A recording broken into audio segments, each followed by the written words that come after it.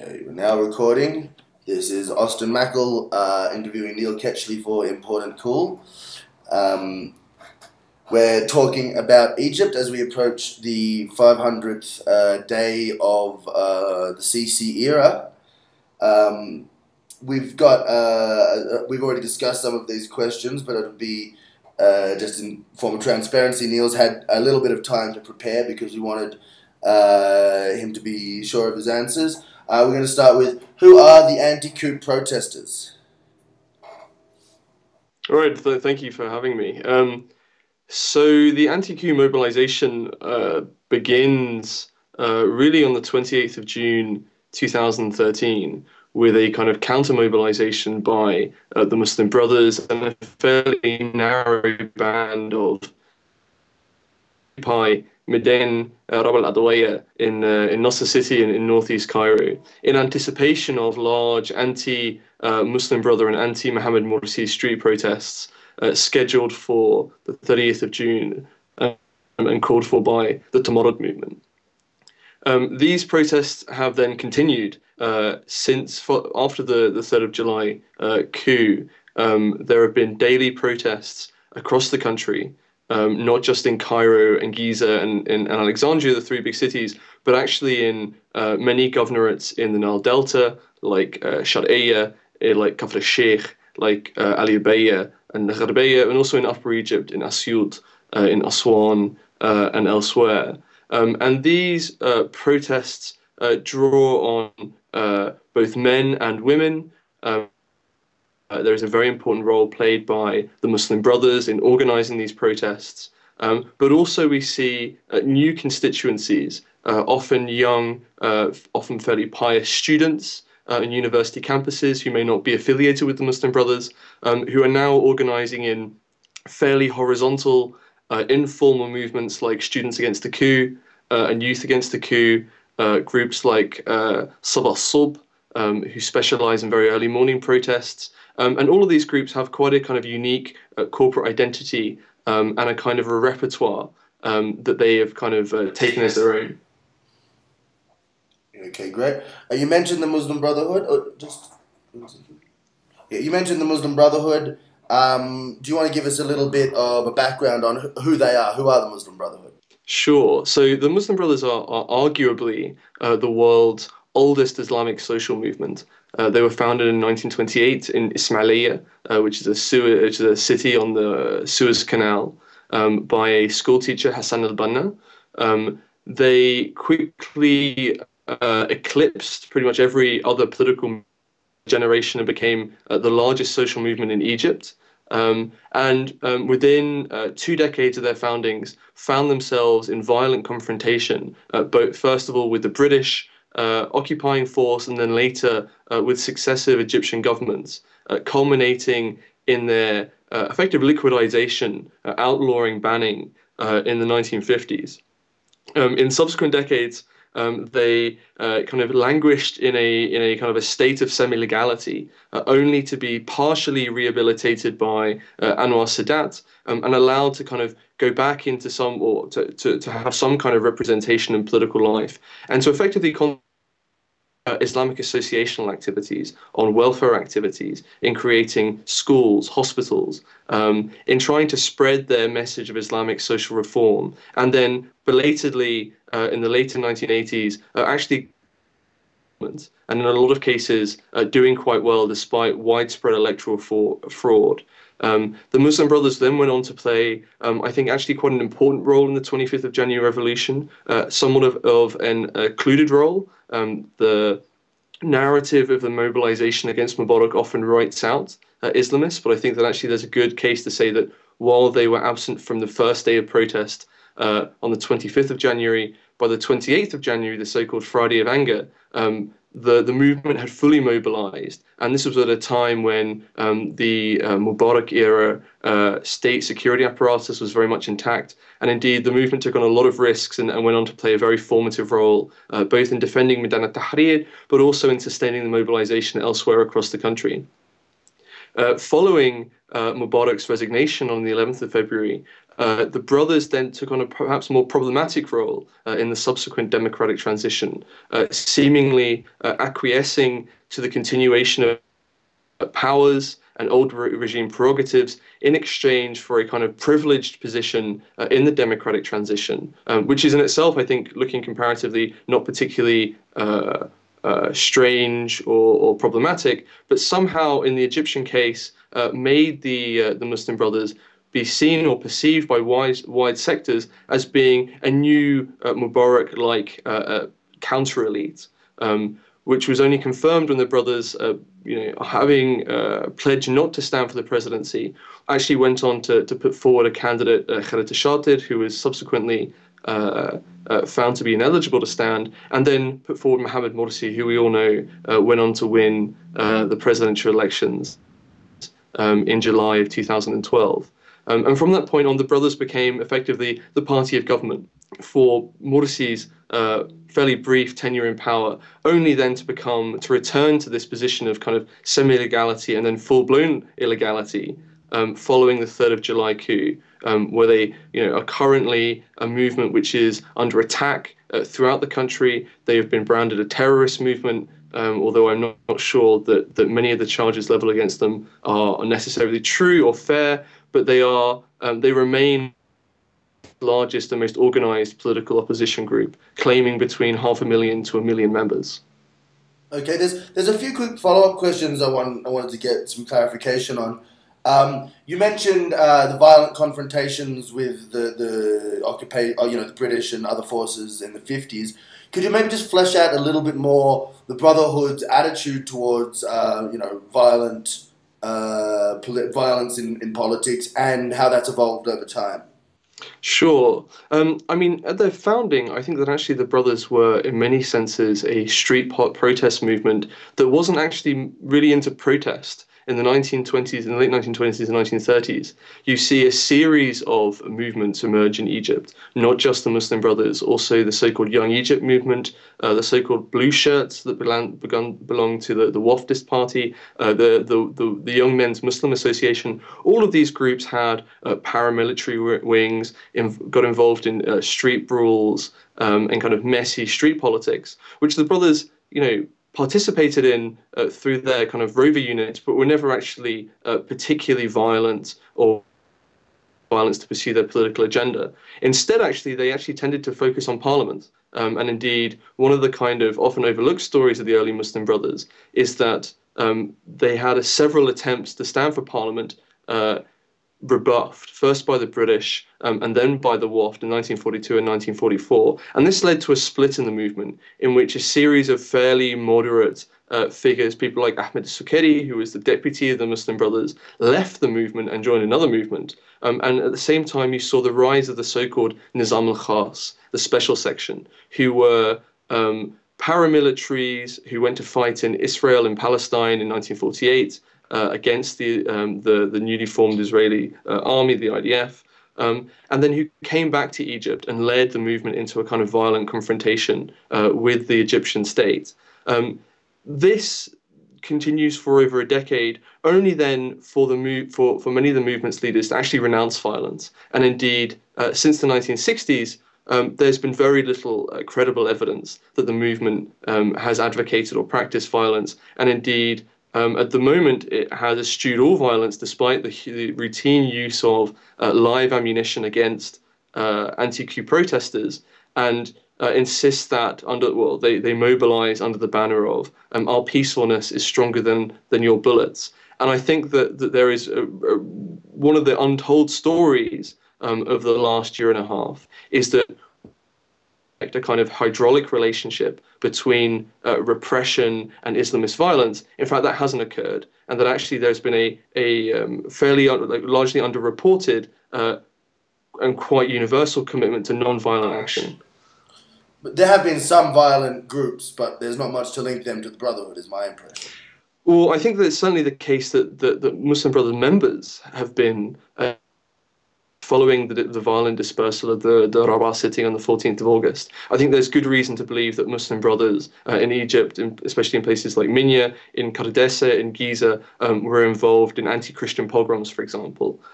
However, I don't think that there's any credible evidence to suggest that this was actually as a result of an order given down by the central leadership, and indeed that leadership denounced those violent acts, and it hasn't occurred subsequently. There's also good reason to believe that young members of the Muslim Brothers, especially Muslim Brothers students, are involved in petty acts of violence against the police. So, for example, throwing petrol bombs, using fireworks against the police. But I think this has to be read in context. I mean, not to apologize for violence, but this is in a situation where security forces routinely use live ammunition to disperse protesters. And these protests are occurring in communities in which small arms are prevalent. The real kind of protest centers for the anti-Coup movement in Cairo, places like Helwan, Motoraya, Ain Shams, Zaytun.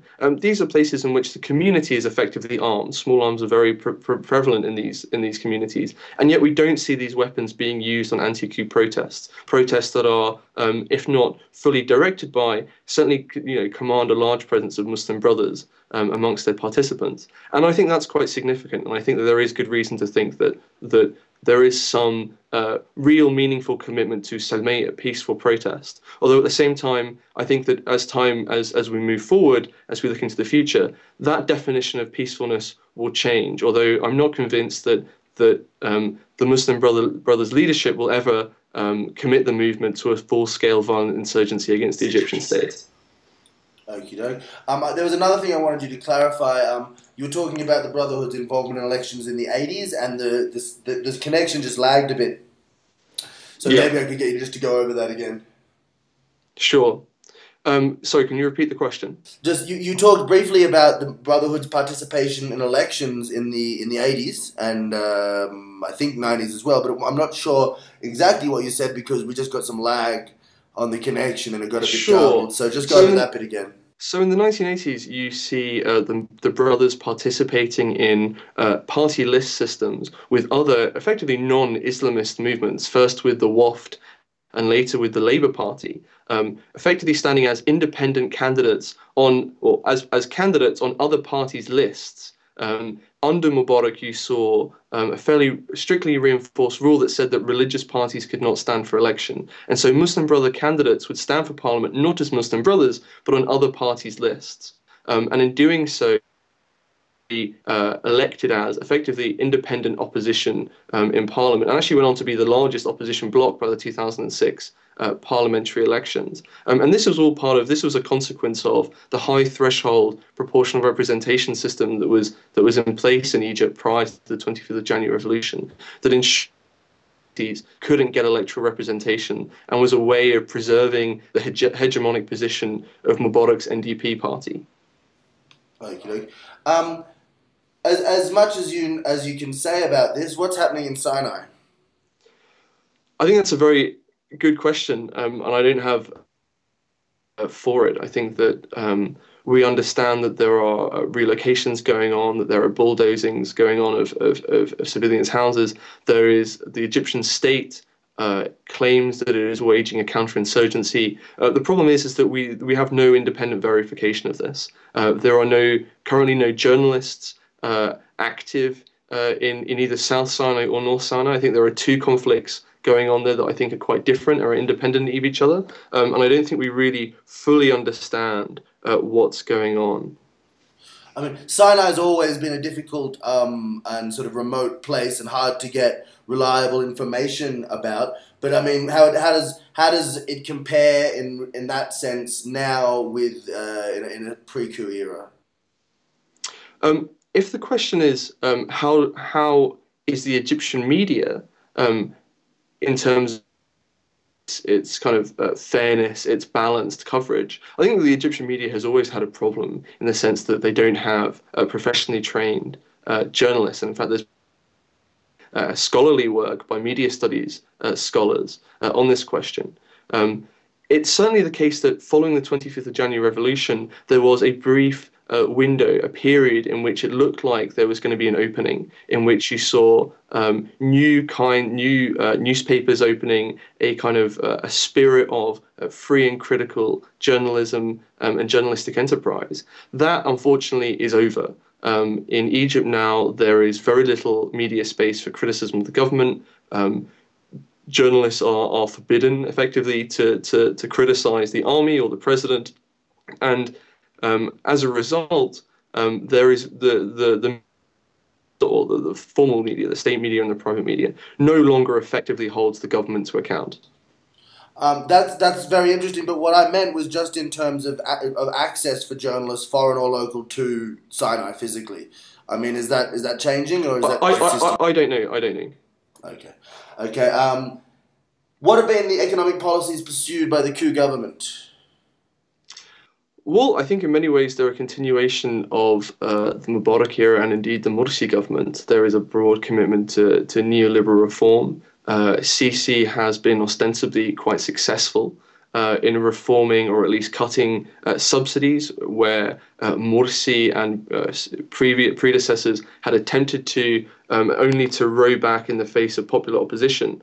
At the same time, what I think is quite different about the Sisi economic program is that it's increasingly reliant on a kind of strategic rent from Persian Gulf oil producers. And that's quite different. I mean, we might draw a parallel with Morsi's government, for example, with the role of Qatar and Doha in subsidizing or propping up the Egyptian economy following Mubarak's downfall. But now Qatar has been replaced by the Emirates and by Kuwait and by Saudi Arabia, who are now key actors in channeling petroleum products and foreign currency into the country to try and return stability and to allow the Sisi regime to consolidate itself. Okay, you partially answered this question already, but how do they compare? How do these economic policies compare with those of the Muslim Brotherhood? If you could just spell out exactly more what you think is different and what you think's sure. Well, I think that if you look at I think that it's important to look at the pre 25th of January Brothers economic policy, and in particular the electoral program they proposed in 2006 and 2010 parliamentary elections, which was effectively a neoliberal program, but one premised on the idea that neoliberalism was not working in Egypt, not because privatization and the market were not the answers, but because corruption was somehow impeding the realization of market reforms, and thus, if that actually the system would work. And that was, I think, the premise that the Muslim Brothers were operating on, especially under the influence of prominent Muslim brothers like Khalid Shatid.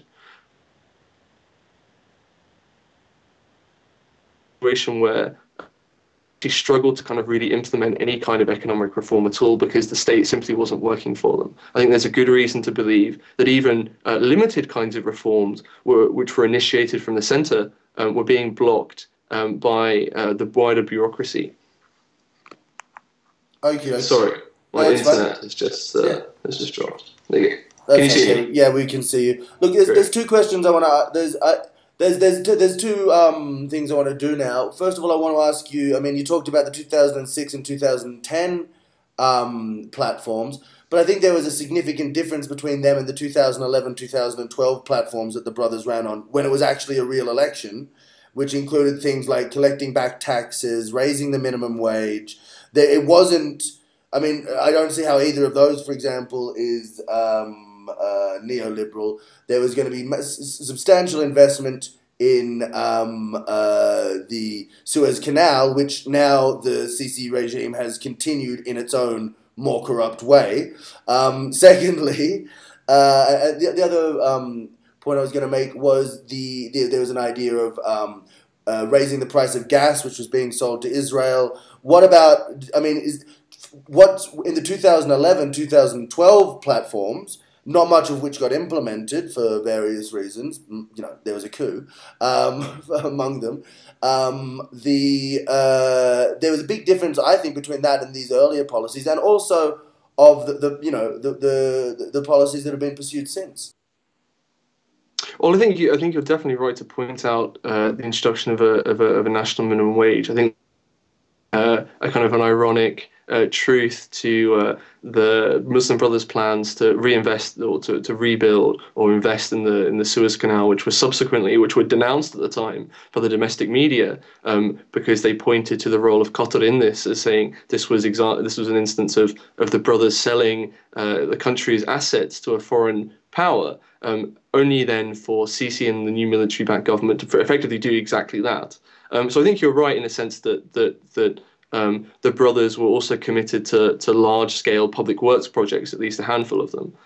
At the same time, I don't think that the brothers were in any way committed to a distributive state or maintaining or returning to a kind of Nasser-era distributive state. They were fully embracing the infitah policy of economic opening and international investment and scaling back of state subsidies. And indeed, Morsi attempted to do that on alcohol and tobacco, only then, or at least to raise the prices on them, and to remove subsidies elsewhere, only to row back within, I think, 24 hours in the face of street protests.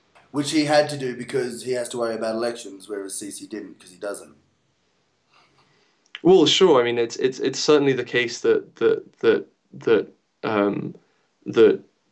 Sisi has an easier hand to play than Morsi did. There's no doubt about that. The government and the state is working for Sisi. Sisi enjoys international backing. He enjoys regional backing. There's no doubt that the Muslim Brothers were operating in a very hostile environment, both domestically and externally. At the same time, I would question the Muslim Brothers' commitment to the continuation or return to a Nasser-era redistributive state. I don't think anyone's put their policy in the light of the redistributive state. Look, I'm going to send you a quick clip now. It's fine, I have to. I'm going to send you a quick clip now of